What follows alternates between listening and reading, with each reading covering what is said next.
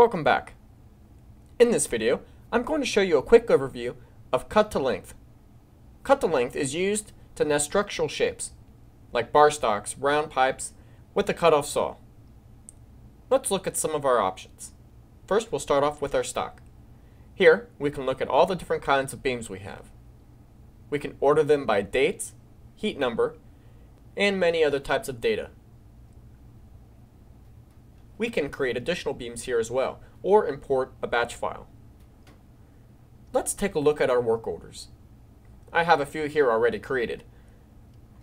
These work orders can be imported from a business system like SimTrans.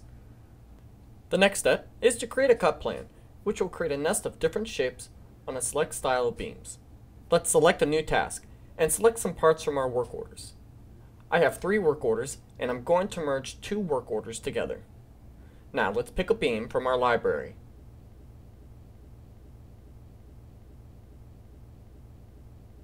And create your cut to length plan. After this step, you will see all available cut plans. We can also go and look at our results.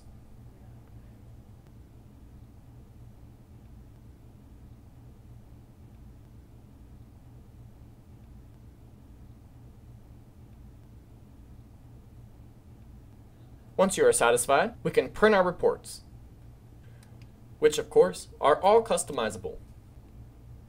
Once you print and send those off, we can update our cut plans. So let's look at our work orders.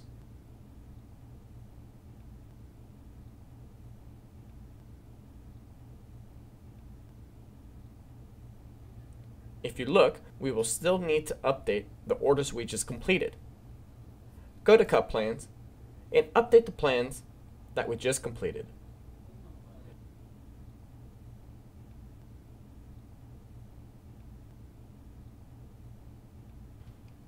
And now your work orders will reflect the change.